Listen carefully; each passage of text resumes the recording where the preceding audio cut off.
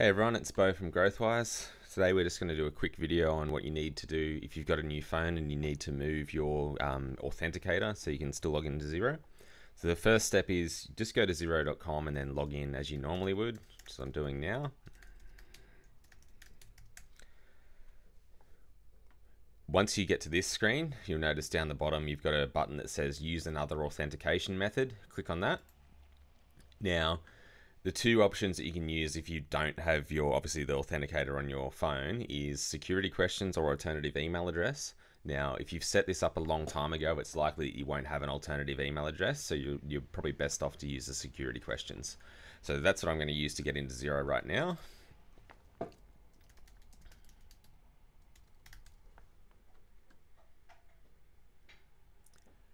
And then as you can see, we've logged all the way into Xero. Now, once we're in Xero, if we click on, in our top right-hand corner, the little icon that has our name tag on it, and then go to Account.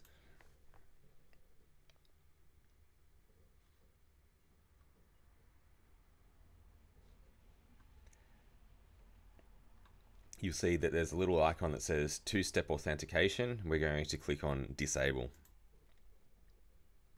Now again, it's going to take you back to this screen. You're going to say use another authentication method, use the secret questions.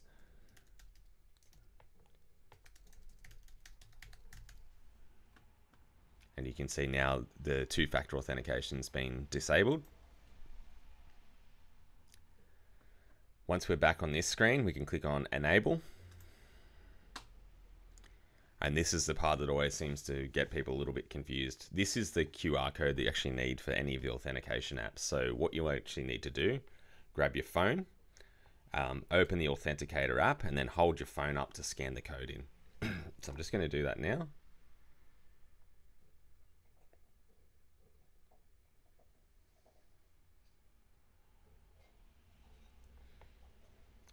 Once you've done that, you can click on Continue, and it's going to ask you to enter in the code that you've just got in your Google Authenticator app.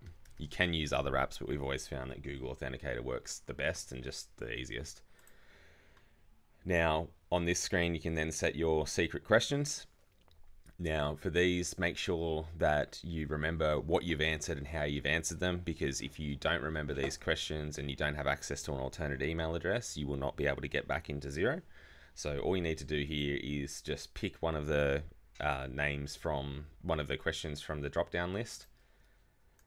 So I'm just going to make these up because obviously as a security system, you should never show this stuff, but I'd like to show everyone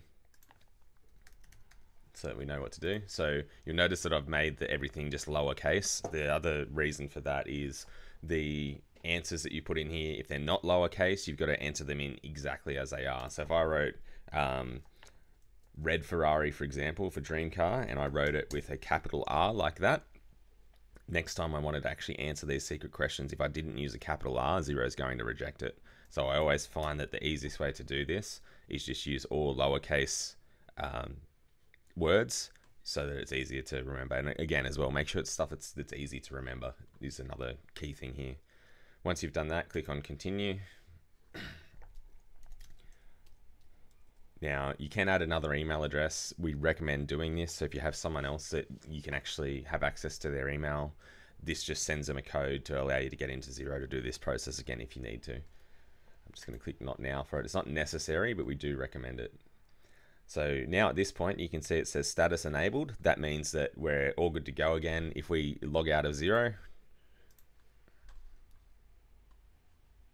and then go to log back in.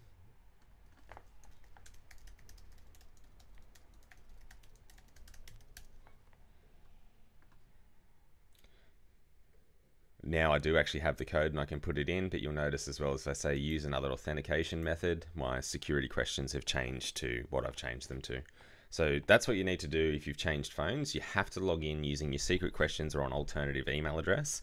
Now, if you cannot get in with your secret questions or your alternative email address, you'll need to call us because we then have to go through a security process with Xero where they verify both ours and your identity just to make sure that you can actually access the application. So much easier to do this process and keep all of the data that you need or have an alternate email address to give you that ability to get into Xero. Thanks.